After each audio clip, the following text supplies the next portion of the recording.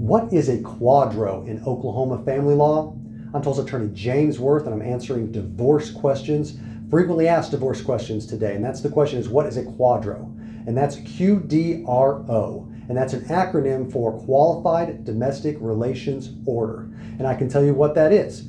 In a divorce case or a legal separation case where assets are being divided, if one of the parties has a retirement account, a 401k, an IRA, that type of thing, and that was accumulated during the marriage or partially during the marriage, then there's a chance that the court is going to order that to be divided, or that the parties will agree to it to be divided.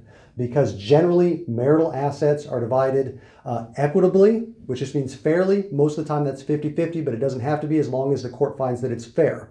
But regardless, if one of the parties was accumulating a retirement account during the marriage, unless there's other assets to offset it, it's probably going to be divided. And that has to be done through a QDRO.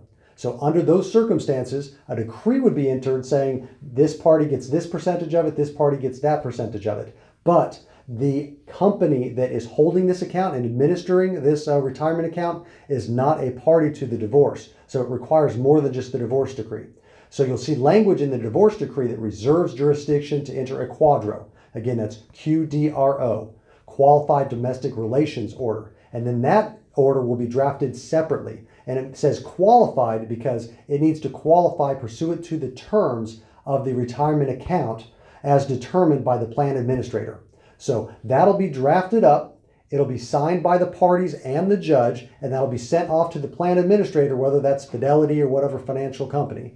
They review it, make sure it complies with their rules for the plan, and if it does, they qualify it. They sign it, send it back, and then at that point, filed with the court, and then the account is divided by the plan administrator, and now each party has their own separate account under the same rules.